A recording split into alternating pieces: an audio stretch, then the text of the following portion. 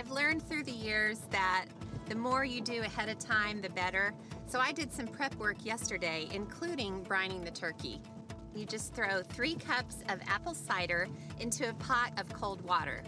Then you throw in the leaves of 4 rosemary sprigs, 5 cloves of garlic, 3/4 a cup of kosher salt, 2 cups of brown sugar, 3 tablespoons of tricolor peppercorns, 5 whole bay leaves, and finally the peel of 3 large oranges cut into large strips.